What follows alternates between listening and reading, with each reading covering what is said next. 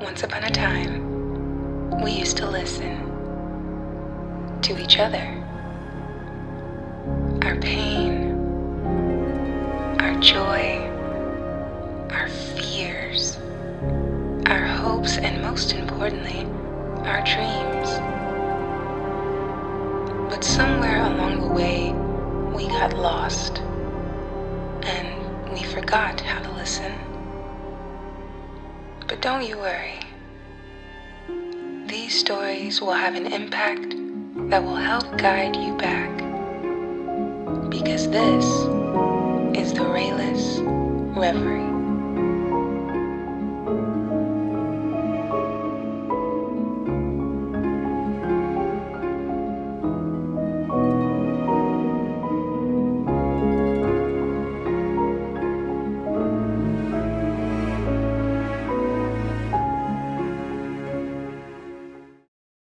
One autumn, I went to stay for the hunting season with some friends in a chateau in Picardy.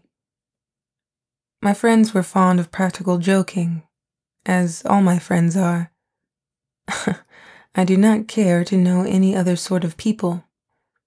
When I arrived, they gave me a princely reception, which at once aroused distrust in my breast. We had some capital shooting. They embraced me, they cajoled me, as if they expected to have great fun at my expense. I said to myself, "Look out, old ferret. They have something in preparation for you."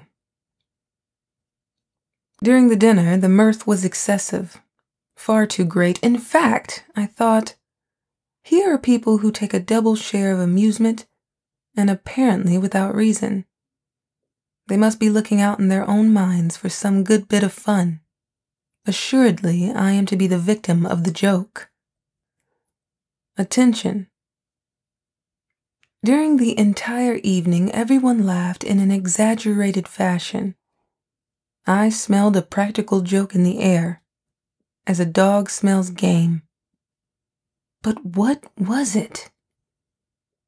I was watchful, restless.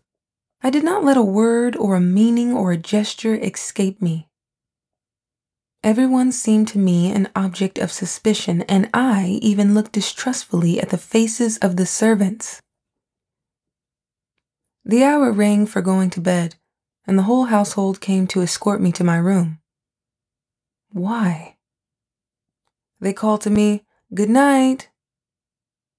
I entered the apartment, shut the door, and remained standing, without moving a single step, holding the wax candle in my hand.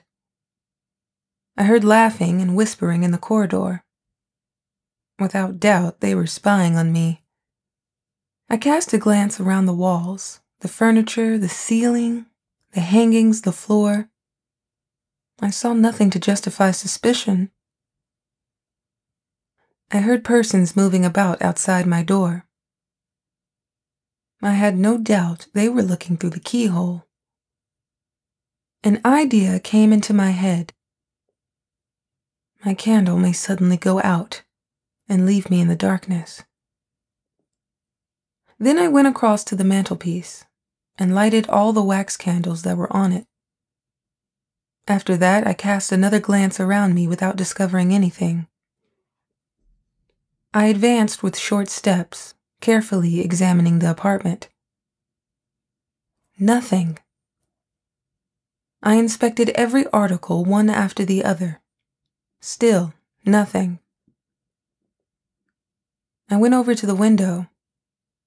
The shutters, large wooden shutters, were open. I shut them with great care, and then drew the curtains. Enormous velvet curtains. And I placed a chair in front of them, so as to have nothing to fear from without. Then I cautiously sat down. The armchair was solid. I did not venture to get into the bed. However, time was flying. And I ended up coming to the conclusion that I was ridiculous. If they were spying on me, as I supposed, they must, while waiting for the success of the joke they had been preparing for me, have been laughing enormously at my terror. So I made up my mind to go to bed. But the bed was particularly suspicious looking. I pulled at the curtains. They seemed to be secure. All the same, there was danger. I was going perhaps to receive a cold shower bath from overhead. Or perhaps the moment I stretched myself out, to find myself sinking under the floor with my mattress. I searched in my memory for all the practical jokes of which I had ever experienced, and I did not want to be caught. Ah, certainly not. Certainly not. Then I suddenly bethought myself of a precaution which I consider one of extreme efficacy. I caught hold of the side of the mattress gingerly, and very slowly drew it toward me. It came away, followed by the sheet and the rest of the bedclothes.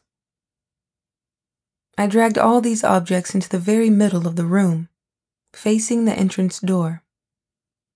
I made my bed over again as best I could at some distance from the suspected bedstead and the corner which had filled me with such anxiety.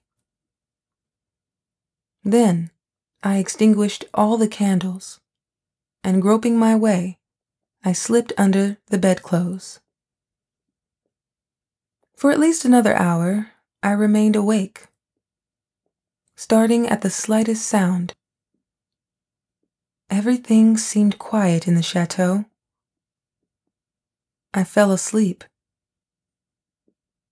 I must have been in a deep sleep for a long time, but all of a sudden, I was awakened with a start by the fall of a heavy body tumbling right on top of my own body.